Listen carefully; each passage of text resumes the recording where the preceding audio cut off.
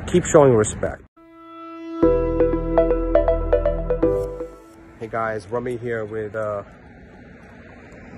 actually at a place right now where we are managing one of the properties, and the things that I want to point out to you guys is whoever is managing the properties, or the landlords, or even the tenants too as well, you know, that you come through a situation where something's out of your hand.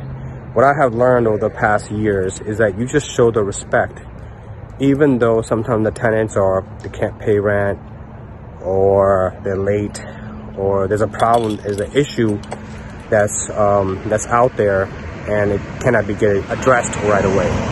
The biggest lessons that I have learned when I first got my property when I was very young and naive is that keep showing respect. It doesn't matter who you're dealing with, even if the tenant is crazy tenant or whatever have you, you don't lose your composure as a manager, as a landlord, as an owner, right? It is what the situation is, what the situation is.